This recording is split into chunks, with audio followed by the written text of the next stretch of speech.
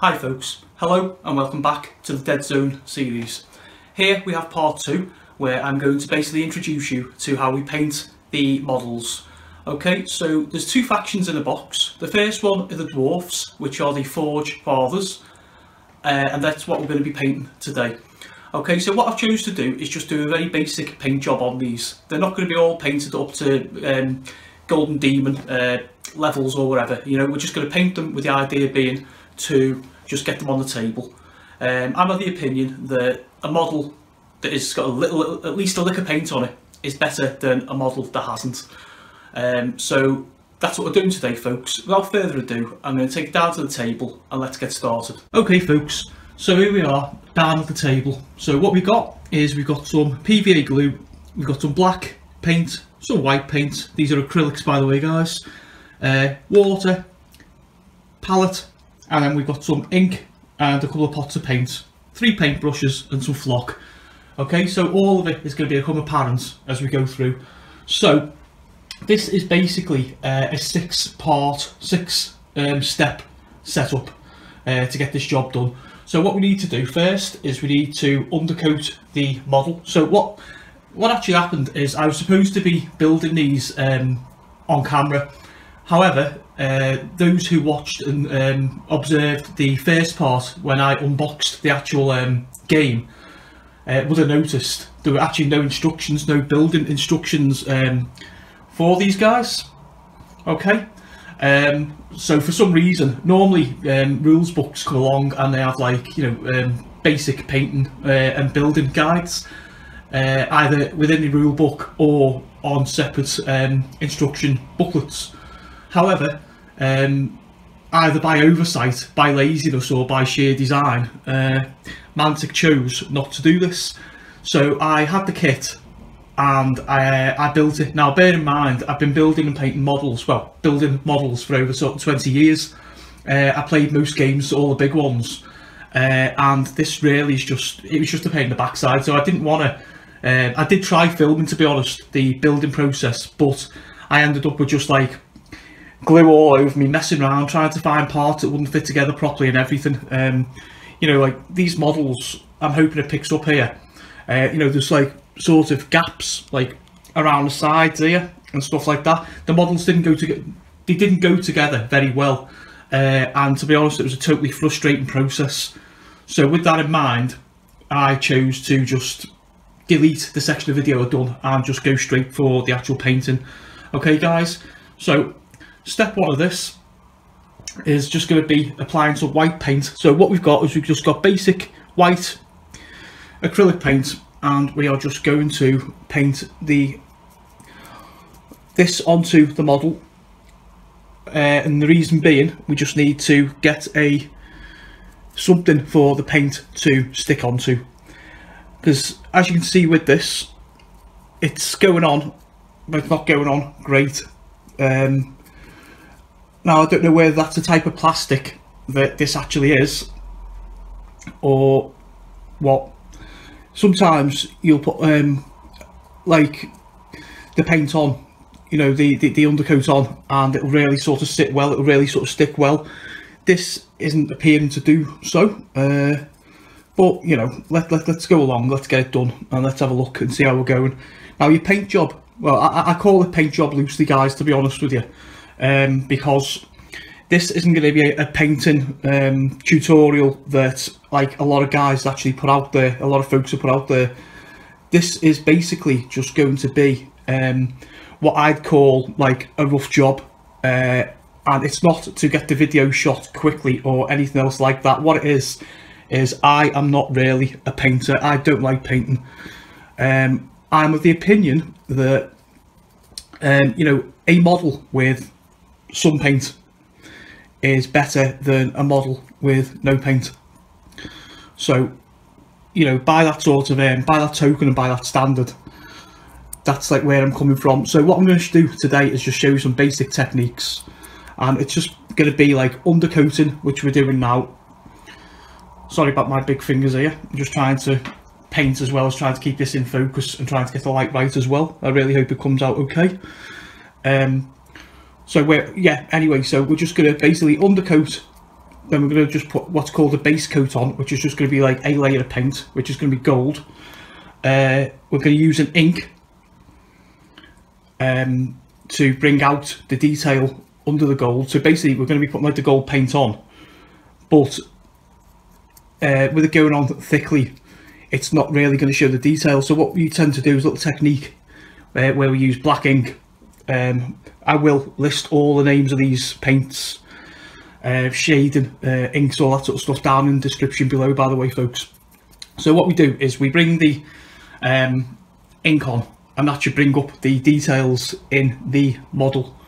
So even though we're not going to be doing like a full, you know, let's whack like all the paint on this, just hoping that focuses for you there, it's just going to be a case of undercoat, base coat gold, ink black to bring up the detail, and then I'm going to show you another technique called dry brushing, which is what we basically put some paint on a brush, we wipe most of it off, and then we just basically sort of skim over the top. The idea being is to bring highlights up of the model.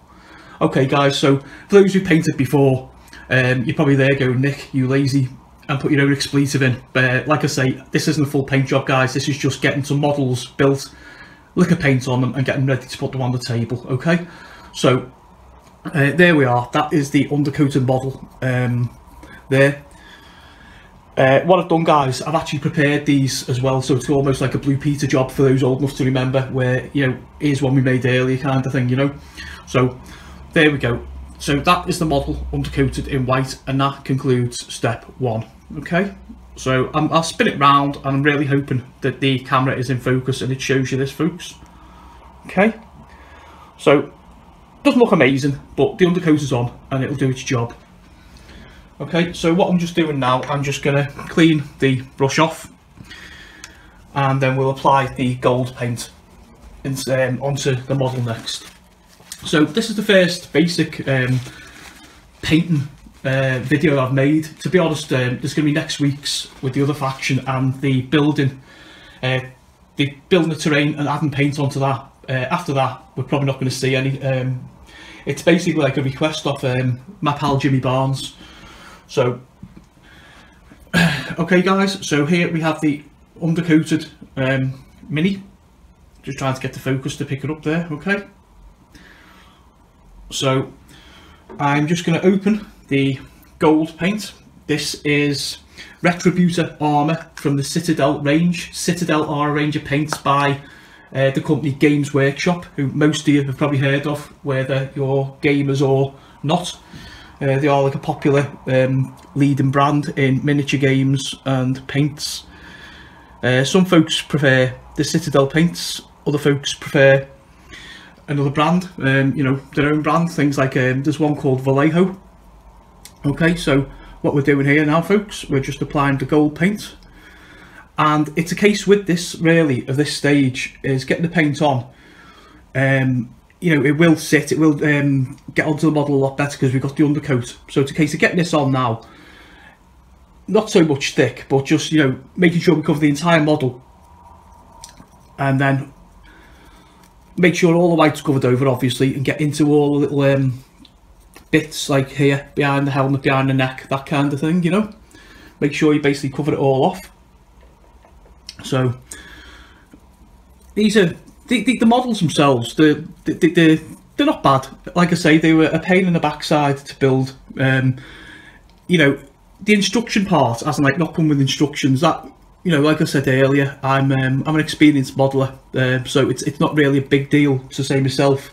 But anybody out there sort of watching this and thinking, oh, I fancy that game, you know, I'm going to buy it, I love my board games, or I want to try like miniature skirmish games, it would be a potential deal breaker, because, you know, obviously you've got to, it's not just like a board game where we go along and we'll sort of like just pull the minis out of the box and we'll just get them out, read the rule book, get your buddy around and play the game. So yeah, it's not, I wouldn't say this, the game itself is like an entry-level game, because the rule set is like really nice, it's friendly, it's quick, it's going to play well, and I'm really looking forward to shooting the gameplay video for you, to be honest with you. But yeah, so I wouldn't really. I'd say if you were going to buy this, maybe buy one. If you're not like a modeler, or if you really don't fancy it, sort of buy one that's already been, you know, made. Maybe go on like eBay or something and pick up like a used version, obviously completed in good condition. You know, just save yourself having to the faffing around. Like I say, I wasn't happy. I'd have been using the you know, the beep button on the on the editor quite a bit, to be honest. So yeah, okay guys, so there we have the gold paint on our model. Okay, so you can see it's starting to come together now, you know, from what was basically just like plastic down to you know, grey plastic down to undercoated, down to like a little lick of gold. Okay, so that was stage 2 of our process. Again, just cleaning the brush off. Okay, so stage 3 is going to be applying the ink, and this is where the, well, I'm going to usually say lightly, magic happens. I say when we ink something, it basically just brings out all the detail. Okay, so here we have the an already previously done gold model. Okay, so there's 10 models in this faction. I built them all, and I've done them all in various stages of preparation for this video. Okay, so all we do with the ink now is we just well, before we start, it's actually Citadel, again, the Games Workshop Citadel shade, and this is Agrax Earth shade. This is one of the more popular inks out there. They do like a range, they do like all kinds of colours and everything, but this one's basically like a brownie kind of ink, which is nice for our job here. Okay, because obviously we're the base coat is gold, which is quite a bright metallic colour, and the brown is dark. So the method in the madness is to basically just pick out all those nice details. So again, all we do, and never worry about the ink, guys, just lash this on. You know, there's no technique at all to this, except basically making sure that it runs down the model. It needs to run down the model because obviously it needs to get into all those little recesses and all the little details, which are going to hopefully bring them all out for us nicely. So like I say, without repeating myself, it's just a case of bright colour for the base coat, dark ink to basically dull it down, and to also just bring out the details. So as you can see, guys, I'm just throwing this over here as if it's going out of fashion, and what will happen is like the ink will just dry, it'll just get into all the little gaps, all little spots. It'll bring out like all the details on like the gun, the helmet, the eyes, the face, the mask, that kind of thing. So if I bring this up close, this video is actually harder than I thought it was going to be to shoot, because I'm trying to do this and I'm painting it looking through the lens of the camera. Okay, so I'm not sure if you're actually seeing that, folks, but what I'm trying to indicate here to you is like the detail like in the head and in the face and stuff. Get that to focus there. There we go. So that's obviously going to dry in now, and don't worry about it looking darker because we are going to lighten it back up. Okay, so there is the model, and it's now been inked. Okay, folks, so again, clean the brush off, and we're not going to need this brush for a little while because I'm going to introduce a new brush to you and a new technique. Okay, so moving on, just get into good habits as well, guys. Make sure you put all the lids on all your pots and stuff like that. So moving on, we go to the stage that's called dry brushing. Again, folks who've done painting, modelling, hobbying, they know what dry brushing is. To the guys who don't, guys and girls who don't, it's basically like I said earlier, we get the paint, which in this case is going to be Citadel Stormhost Silver. So we're going to be putting the silver paint over the gold. The idea being, we get paint on the brush, we take as much paint off the brush as we can, and then we just basically go over the top of the model. And what that's going to do is it's going to basically raise the profile of the model. It's going to go along and it's going to bring up like the highlights of the model. Okay, so we've base coated it, got the nice bright colour on, we dulled it down with the ink. Okay, and now we're going to do this technique, dry brushing, to go over the top and to highlight it. Okay, so this is a dry brush. You'll notice it's flat. Okay, it's not like a normal paintbrush head. Okay, and it's flat for a reason. So it's like the way we actually apply the paint. So what we do, guys, just get a piece of kitchen roll and we just basically, we're getting all the paint off. Okay, we don't want any paint on this at all. I know that's going to sound silly. You're going to say, well, how are you supposed to paint something with no paint?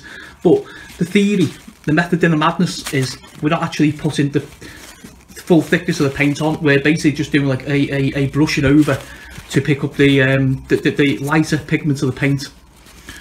Okay, so what we do is we get our model and we're just going to do strokes across the model here. Okay, I'm really worried about this being out of focus, guys. I really am. So if it is, I do apologise. Okay, so we're just basically throwing this paint across in that kind of motion. Okay, again, no great massive secret or technique to this. Just go over the entire model as best you can, and hopefully you're going to be able to see what this is doing. If I can get the figure up close to the camera.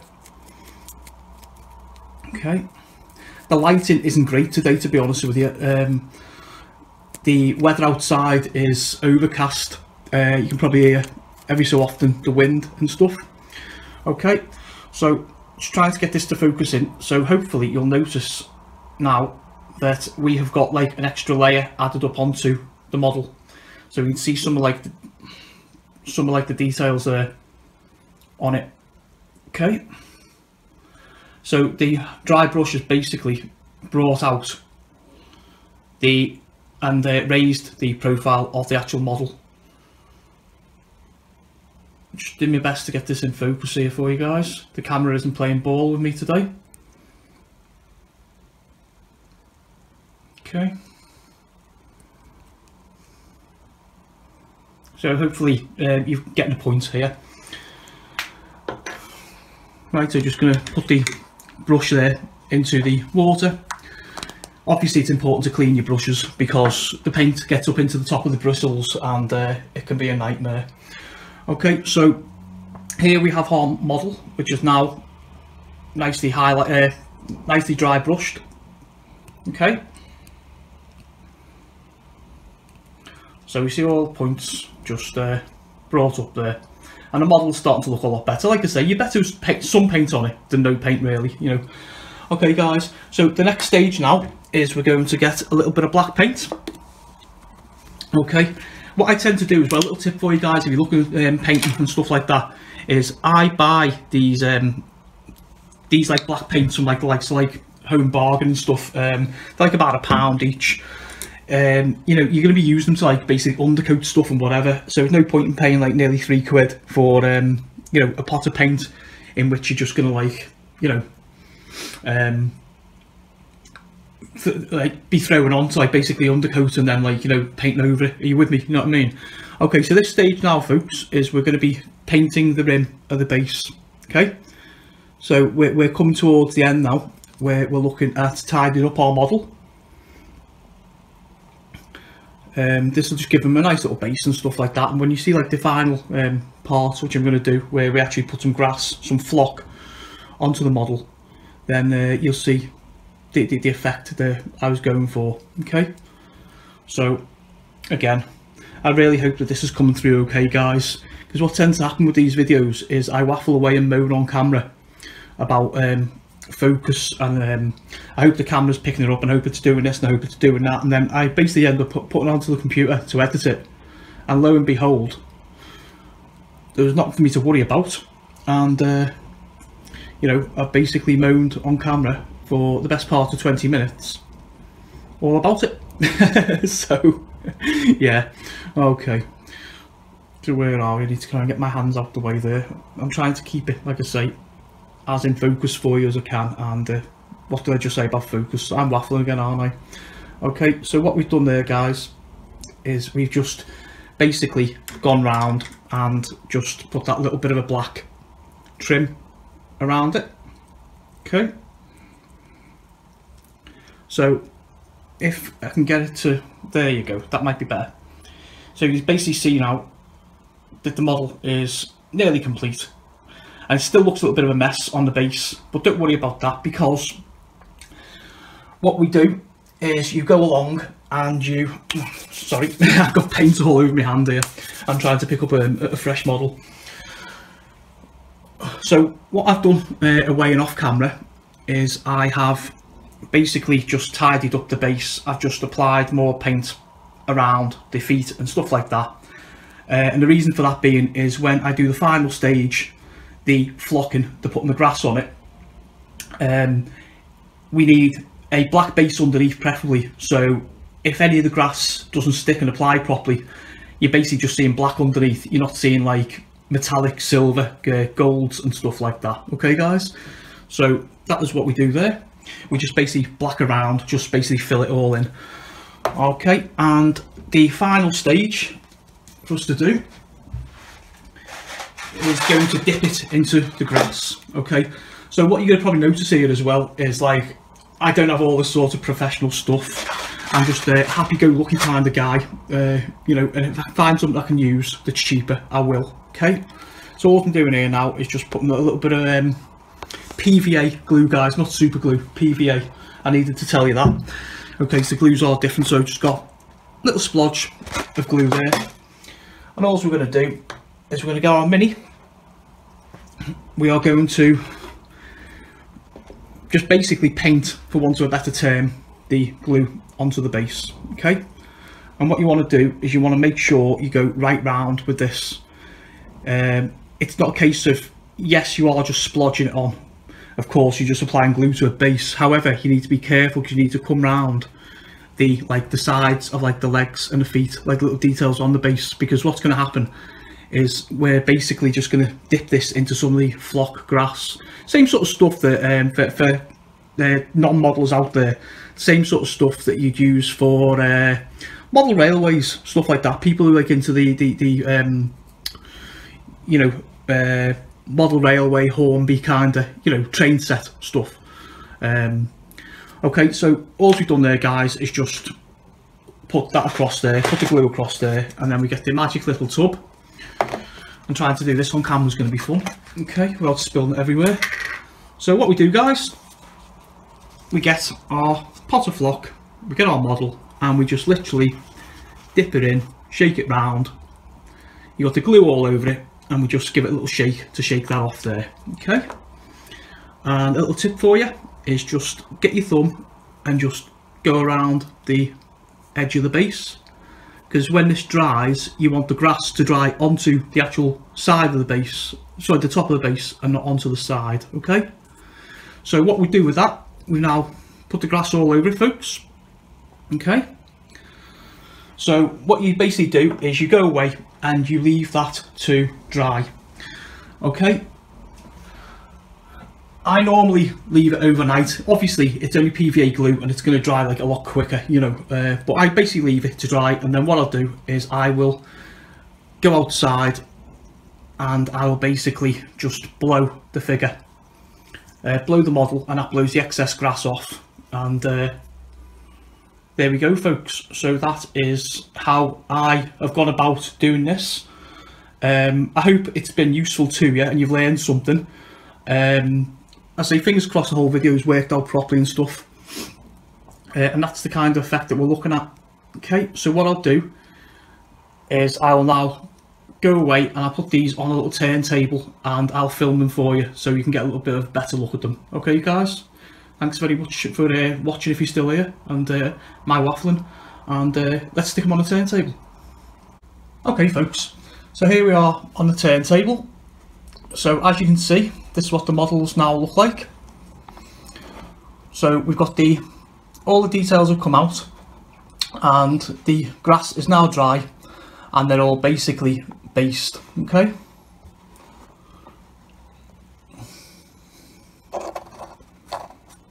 There we go. So let me know in the comments below what you think. about the process. Is it something that you'd be happy to try? Do you think the paint job I've chosen is effective? And are you looking forward to the rest of the series? Let me know what you liked. Let me know what you didn't like. And let's start a discussion in the comments below, guys. Okay?